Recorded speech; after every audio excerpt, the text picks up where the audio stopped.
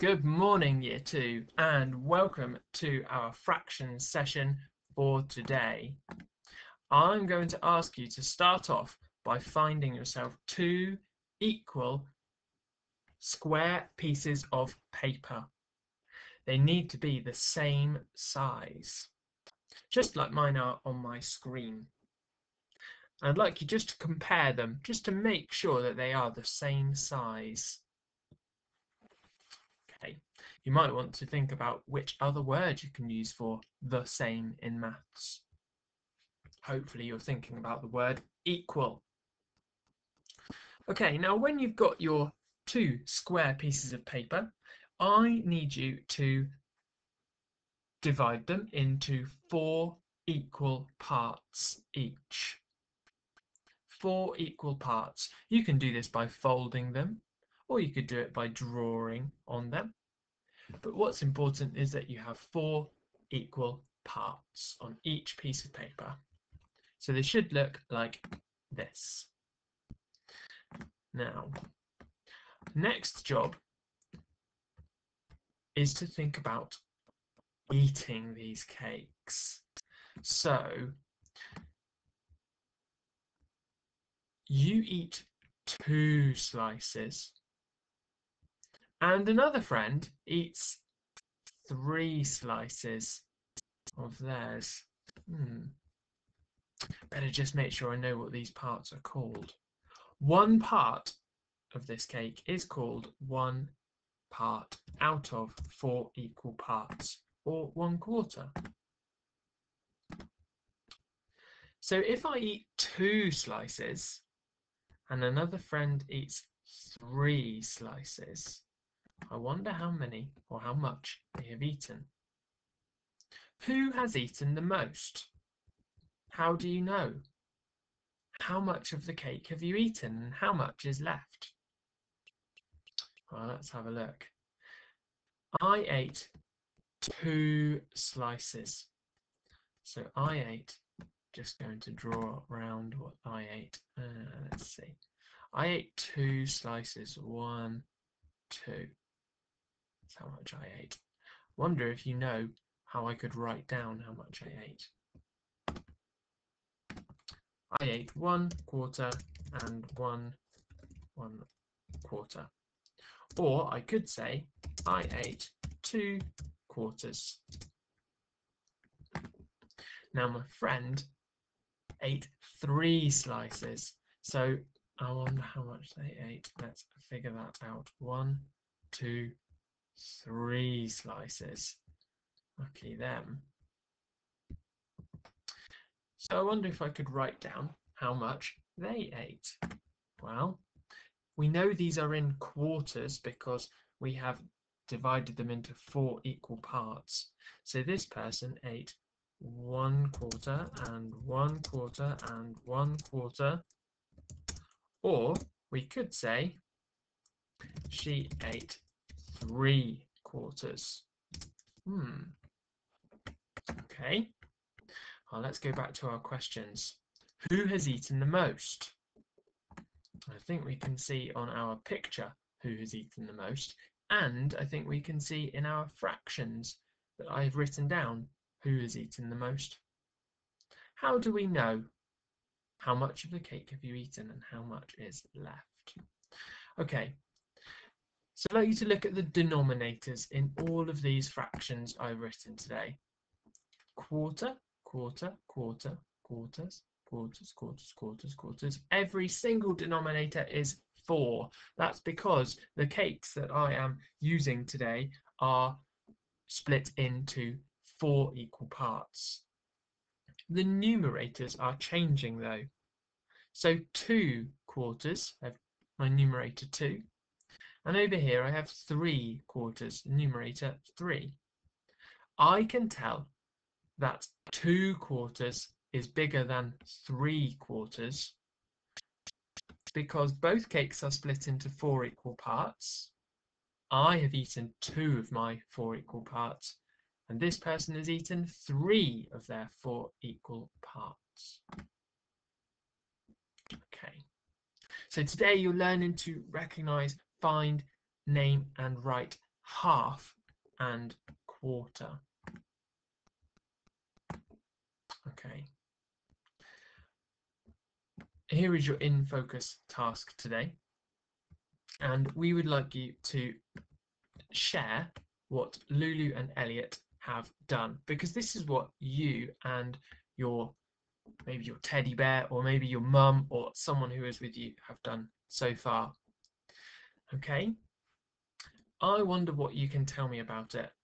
Well, it's probably something like I've shared over here. My journaling would look a bit like this part if it was me doing it in class, and yours might look something like this. Talking about how much you ate and maybe sharing it and showing it on a picture as well. So let's move on. Okay, I want us to arrange the numbers in order. Start with the greatest. So let's look at our 3 pictures. All of these are in thirds. 3 equal parts make up 1 whole. So what is the greatest? Well, this one is the biggest because it is the whole circle. So I would start and say 1 is the greatest. 1, greatest. Let's have a look. Now I can definitely see that this is the smallest, 1/3. I only have 1 part out of 3 parts shaded. So that is my smallest. I could write that at my other end. 1/3 is the smallest.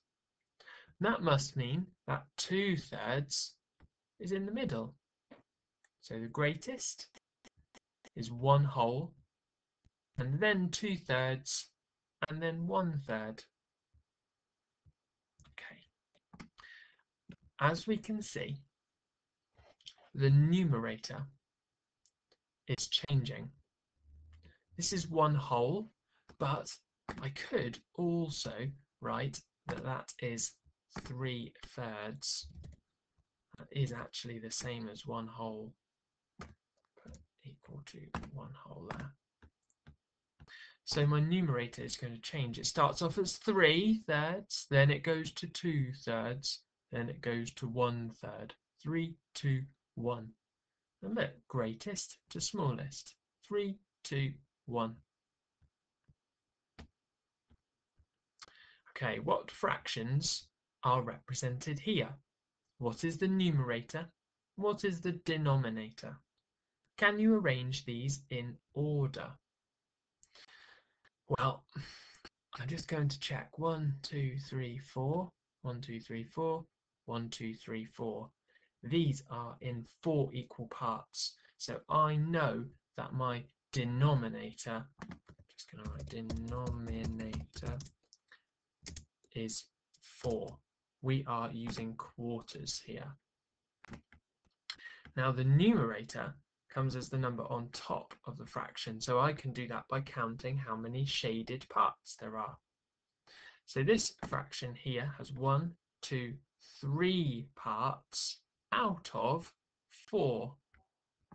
So this is 3/4. My next one only has 1 part shaded, so my numerator is 1 out of 4 equal parts, 1/4. And finally, I have 2 parts shaded, 2 out of 4 equal parts. So what is the smallest? Well, I can tell by our picture, or I can tell by looking at our numerator. 1/4 is the smallest. And that also is going to go down here. I can see that I have smallest. Let's just see if I can copy that. There we are, 1/4 is the smallest. Now what's the greatest? I'll look back up here. It's easy to see from my picture that this is our largest fraction, and I can look at my numerator and see that 3 is my largest numerator. So I'm going to put that in as my greatest, and that must mean that 2/4 is my middle. 1/4, smallest. 2/4, 3/4, greatest. Let's move on. we need to arrange the fractions in order, starting with the smallest. So this is just what we've done on the previous page. Okay, I'm actually not going to go through that one. I would like you to be able to have a think. So pause the video and have a look at question 1, and then we'll see if we can get that right. Okay, so our smallest fraction here is 1/3, and our next fraction would be 2/3, and our final fraction, we could say it is 1/2, or we could say it is 3/3. Number 2, 1/2 here and 1/2 here. We've got a line going underneath as well. Fill in with this sign or this sign. Now, for those of you that cannot remember what these signs mean, I like to remember them like a crocodile mouth. And a crocodile, as a hungry, greedy crocodile, always likes to eat the biggest thing. So if this is their open mouth, let's just put some spiky teeth in here, then they like to eat the biggest thing, okay, the greatest thing. So the greatest would come on this side, or if our crocodile was pointing this way, then the greatest would come on this side here. So let's have a little look. 0, 1/2, 1, okay, so 0 is, I'm going to put in my, what I can see here, 1/2 and 1/2 over here. 0, 1/2, 1/2, or 2/2. Now's where I'm going to get my crocodile mouths out. So 1/2 is greater than 0, it's bigger than 0, so I need to make sure that I say that. Remember, our crocodile likes to eat the larger number, so 1/2 is the larger, the greater is greater than 0. 1/2 is something than 1/2. Well, 1/2 is smaller than a whole, so my crocodile now is trying to eat the 1/2. 1/2 is greater than 0, so my crocodile is eating the 1/2, and 1/2 is smaller than 1, so my crocodile is eating the 1. Okay, let's move on. Here is your worksheet today, or your worksheets today. It's worksheet number 7, comparing and ordering fractions. So colour the parts to show each fraction, fill in the blanks. I need to shade in 1/4 on here, and I need to shade in 3/4 on here. Then I've got some sentences to fill in. So once you've shaded in your part, then you need to say this fraction is greater than this fraction. And you could do that by looking at your numerator, your top number in your fraction, or you could do that by looking at your pictures and helping you to work out which one is which. This is a similar question about some circle fractions. And moving on, we want to arrange fractions in order, starting with the smallest. Always important to read those instructions. So which one is the smallest? You're going to write that in here, and then getting larger and getting to the greatest. We have some more ordering down here. These ones don't come with a picture, so my advice is to look at the numerator, that top number, because we can see the denominator is all the same. So I would look at my numerator on top to figure out the smallest.